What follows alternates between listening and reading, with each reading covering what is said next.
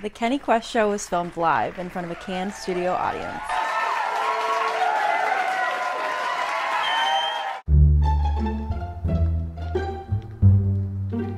Hey, Kenny.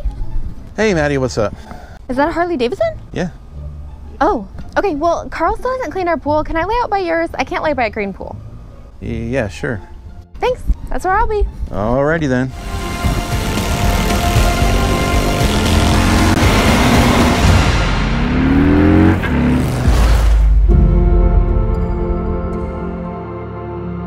Welcome to my launch reaction video of Harley-Davidson's 2023 120th anniversary year lineup. I'm Kenny Quest, and this is my neighbor Maddie. CEO Jochen Zeitz kicks off the launch video with the announcement of the 120th anniversary collection, which consists of select models from their cruiser and grand touring platforms. The Fat Boy 114, Heritage Classic 114, Street Glide Special, Ultra Limited, Road Glide Special, Tri-Glide Ultra Limited, and a CVO anniversary model.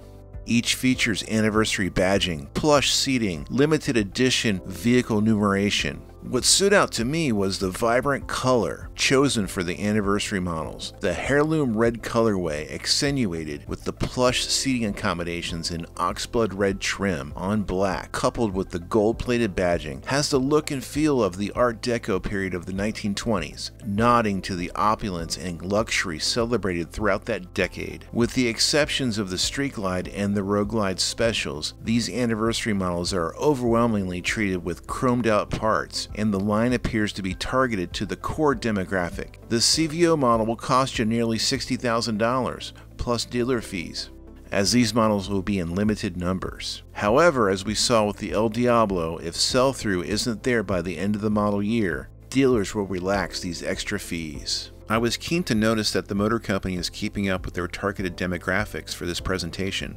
Although we've been told they are seeking new demographics to bring into the fold, it appears old stereotypes were in play. Women were shown riding smaller bikes, like the Snakester and the Heritage, an older man on the Fat Boy, a middle-aged man on the Street Glide and Road Glides, couples on the Ultra Classic, and a person of color for the specialty bike offerings. Wardrobe was promoted using a female with a male designer. I applauded them for the attempt at appearing all-inclusive for all social groups, qualified to afford their premium products. They were not all-inclusive, as I couldn't find a patched 1%er amongst the selected rider group. The only hog acknowledgement comes at the end of the video during a montage announcing the 120th anniversary celebration. I guess what I'm saying is, these people look different from the Harley owners I ride with and that I see in my area. But then again, we might be different down here in the Sunshine State.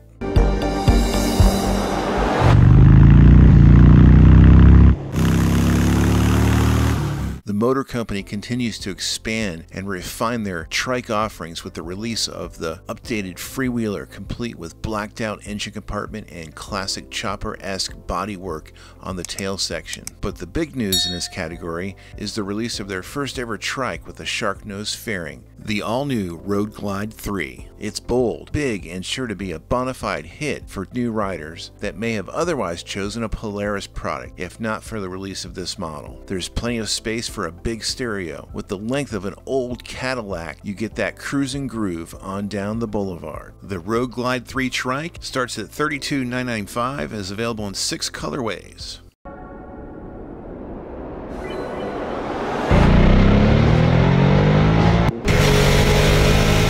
I was pleased to see the next attempt at the Sportster replacement, the Snakester Special. It's really what they needed last year to launch the line, with its pillion accommodations, rugged good looks, accentuated with the split 7 spoke wheels, denim colorway with AMF era inspired badging. The Snakester Special undoubtedly will be that category's sales leader. But at $15K, sell-through will be aided by Harley Finance or dual income couples without kids to support.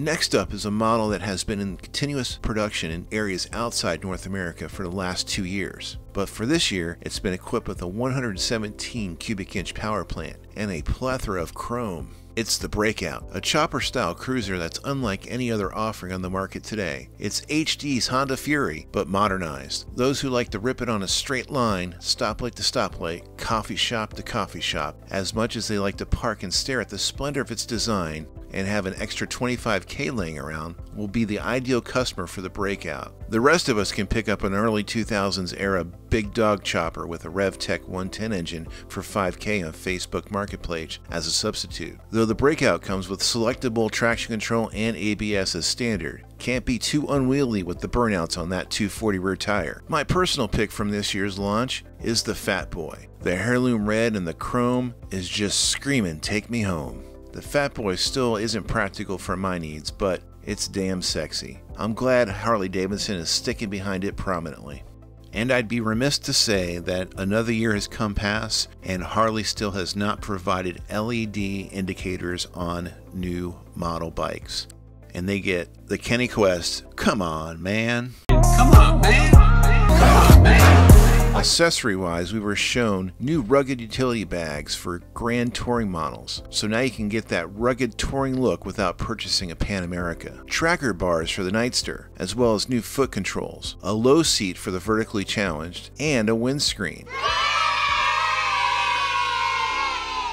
Harley-Davidson made an emphasis on their Empire collection. Originally released in mid-2020, it's a cool looking line that I guess isn't selling through as well as others like the Dominion series. So they thought a push and a nod is warranted for the Empire line. I was pleased to see them demonstrate the depth of the parts catalog on this Road Glide. With a competitive aftermarket landscape, Harley-Davidson sometimes gets lost by the consumer who's outfitting their ride to third-party brands. And this presentation showed they have the hip parts to trick out your ride. Though if Harley-Davidson really wants to move accessories and bolt on parts with bike sales, they need to train their dealers, parts counter people on how to sell HD branded accessories at the time of bike purchase. High-end furniture stores employ interior designers to assist customers. Dealers need to either train salespeople or have a bike designer on staff to sit down with the client and map out a bike on a computer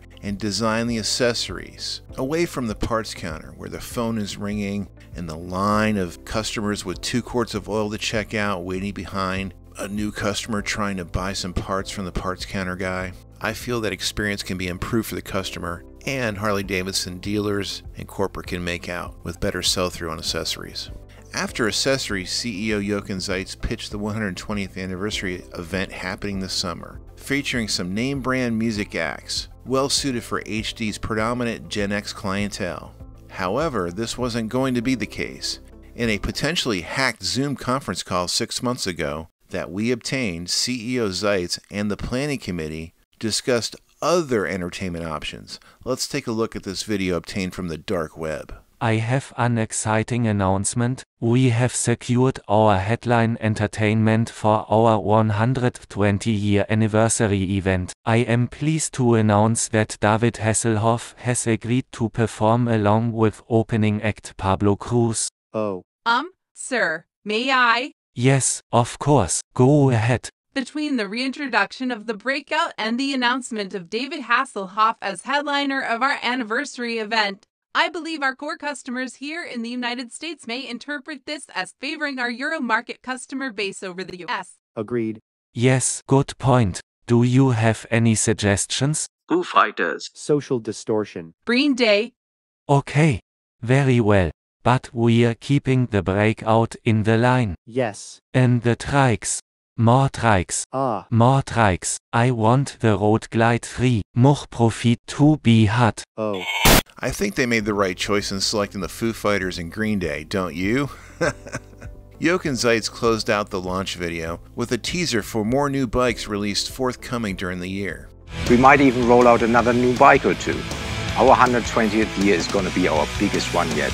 Perhaps we'll see the Pan America 975 or the Bronx. Plus, I'm sure an Icon model release is imminent, but who knows?